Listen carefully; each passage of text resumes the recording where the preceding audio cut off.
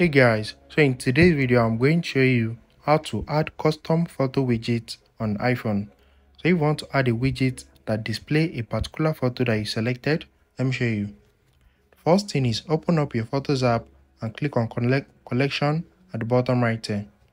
After that, click on albums. Once you click on it, click on this plus at the top right here, and you need to create album with the photos that you want to show in the widget. So click on new album and you need to enter the album name. So I'm going to use test 22. So now click on add photos.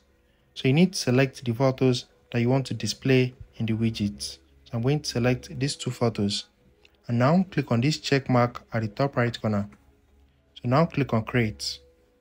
Once you create the album, go to your home screen. Long click on any app and click on edit home screen.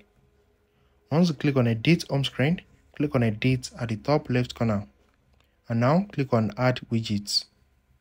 So now right here you need to search for photos. And click on photos. Once you click on it, you need to add album widgets. So let's add this small size.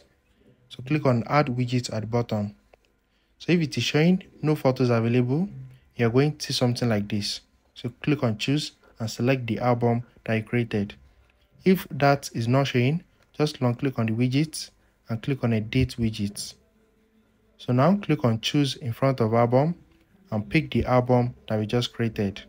And now click on anywhere and it's going to start showing the photos in the widgets in the album. So if you found this video helpful, smash the like button and subscribe. That's it.